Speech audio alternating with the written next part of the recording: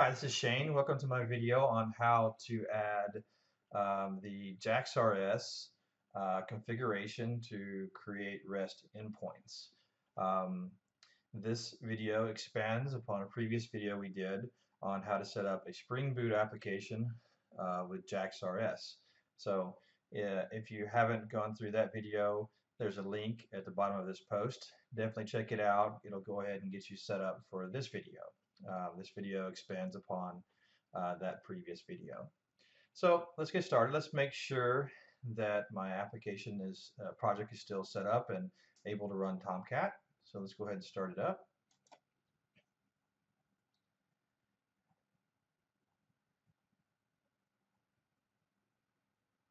There we go, up and running. If you remember in the previous video, we went ahead and set up 2 ports. One was for management and one was for actually running the website. So let's make sure that everything is running okay. Let's go ahead and try to hit some of the metrics or the health endpoint that comes with Actuator. 9001 up and running. Metrics is still working. There we go. Okay. So my project's still set up. It's still running. I'm going to go ahead and stop it. Let's go ahead and add my Jersey resource configuration class. I'm first going to create a package called config. I usually create a config package. This is where I put all of my Spring configuration classes. I put it underneath my main package.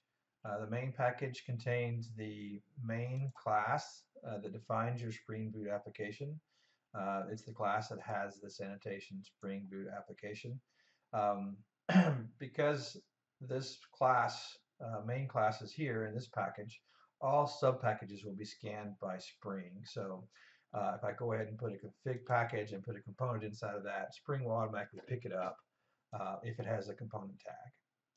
So let's go ahead and create a resource configuration class inside my config package. I'm going to call it Jersey configuration.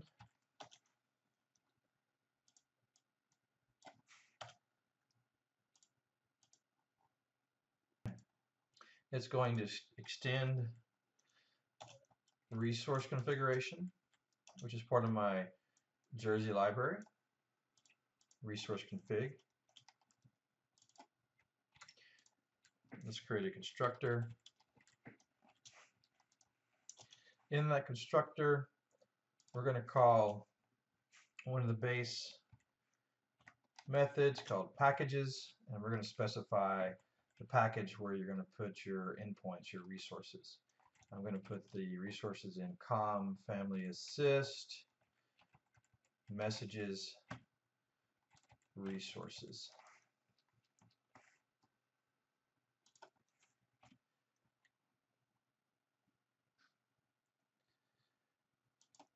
Okay, let's add the component tag. So when Spring scans this folder, it'll actually find this class. And that should do it for my Jersey resource configuration. Let's go ahead and add my endpoint, my resource. So let's create the package, messages resources. Inside of that package, let's go ahead and create the messages resource.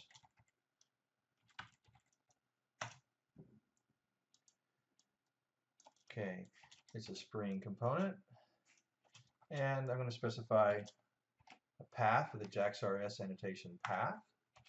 That path, my URI is messages. Notice it's plural. And let's add a method for the get HTTP action.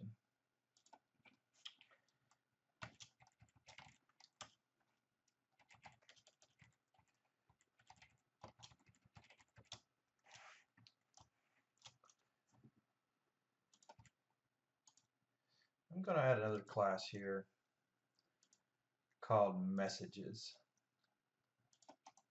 new, and I'm going to put that in a package called DTO, data transfer object. New Java class, messages.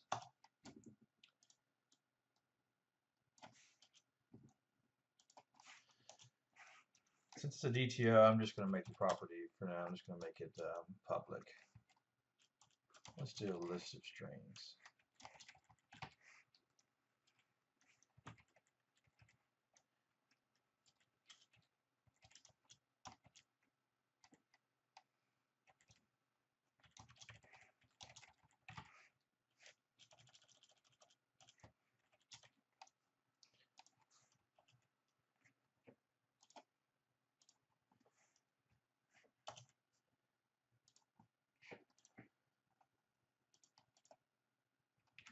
Okay, let's go back to my resource.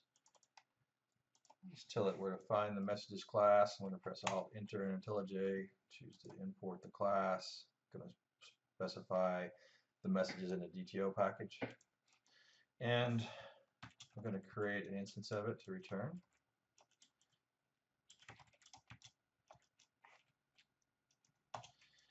And I'm going to add a string to that list.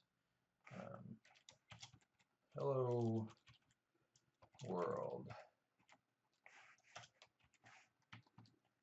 Okay. And then I'm going to return the messages DTO. Now, since I'm returning an object, I need to tell JAX-RS what to do with that object. So, what am I trying to produce here? So I'm going to use the annotation produces, which is the JAX-RS annotation. And I'm going to specify media type.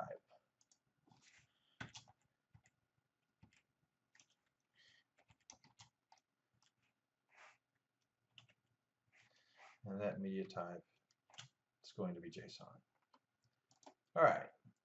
So I have a messages resource, Spring component. I've mapped the path. I've specified that it produces JSON, and I create a method called retrieve messages. Now I need to tell Jersey that I want this method to be called on the get. So I'm going to add the get annotation used in JAX-RS. There we go. So any get action to this path, we'll call this method. Let's start it up.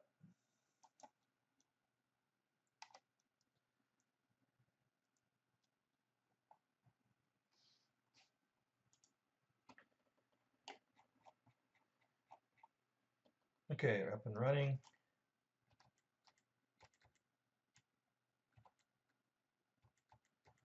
Let's open the browser, switch over to port 8080. Remember how I set the main application up on 8080. 9001 is your management port.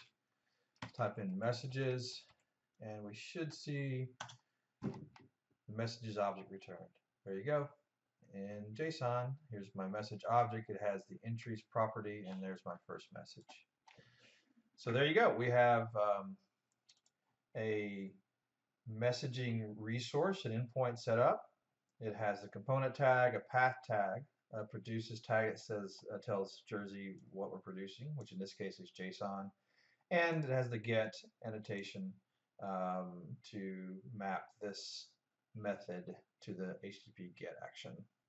We also have a config class, a Jersey configuration class that extends the resource config from the Jersey library.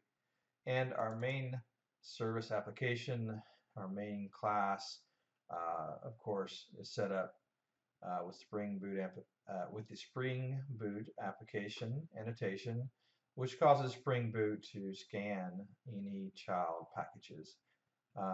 So that's all there is to it. It's set up and ready to go, and you're able to now create multiple actions on your REST endpoint and add different REST services. So in our next video, we will go over how to add documentation to this endpoint. We're going to use the library Swagger. It's one of my favorite libraries. So come back and check it out. If you have any questions or comments, feel free to post them below. Thanks for your time. Hope you enjoyed it.